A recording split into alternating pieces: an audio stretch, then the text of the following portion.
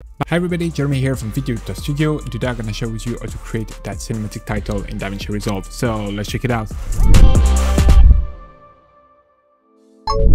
Alright, so in Davinci Resolve right now on the edit page, and I'm going to start by bringing here a new fusion composition in my timeline. So I'm going to go over to Effect, then we're going to scroll down to Effect right here, Fusion Composition, and then we're just going to drag that in our timeline.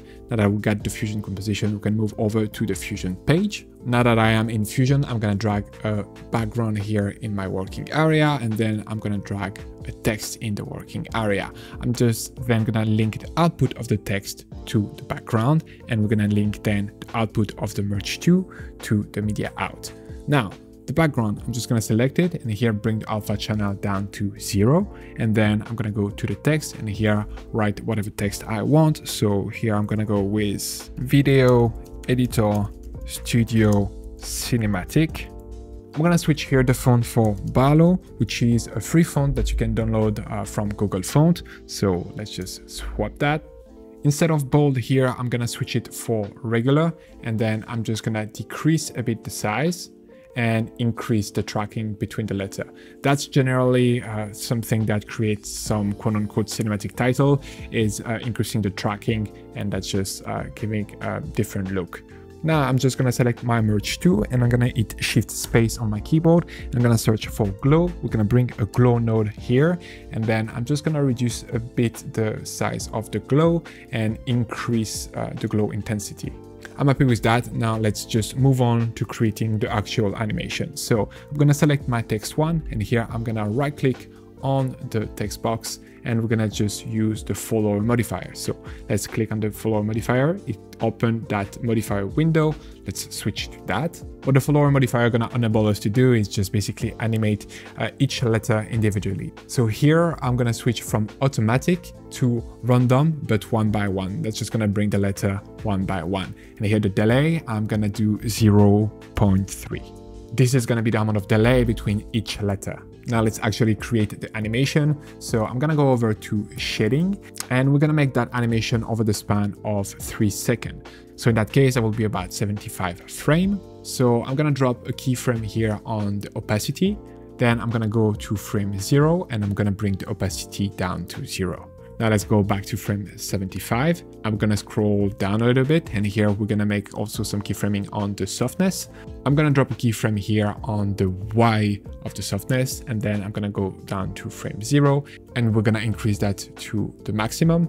Here, as you can see, that's what's gonna give that blurry effect. We do it only vertically because now we're just gonna make the animation going from top to bottom, and so I think it's just nicer to have it only vertically rather than horizontally as well. All right, now let's move on to the position to make some animation on the position. So here we're just gonna open that tab. We're gonna make some animation on the offset X and Y. So here I'm gonna go at frame 75, and I'm gonna drop a keyframe on the offset. Here it just opened the displacement, as you can see, and there is a green dot right here that just appear. So we're just gonna have to, that's the first point, the point that we placed at 75, and now we're just gonna have a second keyframe at 0. So we're gonna go at 0, and then we're gonna increase the displacement up to 1, and it's just creating a second point right here, which is the point that we created at the frame 0. So now let's just move that point here and put it up top. So that's just gonna be the movement of our letter. Now, as you can see, we have a movement going from top to bottom. Now let's play it to see where we're at.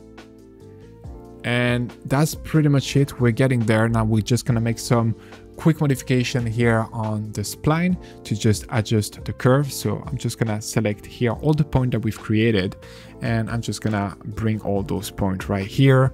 Actually, I'm not gonna make any modification to the opacity or the softness. We're just gonna make some modification here to the displacement point. So I'm just gonna select them, hit the letter S on my keyboard, then hit the letter T to bring the ease in and ease out, and we're going to change the ease in for 85.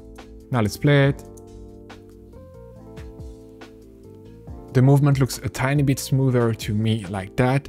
I prefer it. Now, if you want to have more delay between each letter, you can do that fairly easily by just selecting the text again, going to the modifier, select the follower, and here in the follower going back to timing, and you can adjust the delay here if you want to increase it at 0.8, for example. As you can see now, it will just create more delay between each letter. So let's play it and see how it affects the composition. I think I'm pretty happy with that. That will be the final result. And that's pretty much it. That's one way to create some cinematic title in DaVinci Resolve. Please let me know in a comment what kind of video you would like to see next. Don't forget to like and subscribe, and see you on the next one. Bye. Speed up your workflow and create better videos using the pack available on our website, including titles, transition, and templates, but only for DaVinci Resolve. Get started today by downloading our free starter pack containing a compilation of 20 titles curated from our library. Link in the description below or at videoditastudio.com.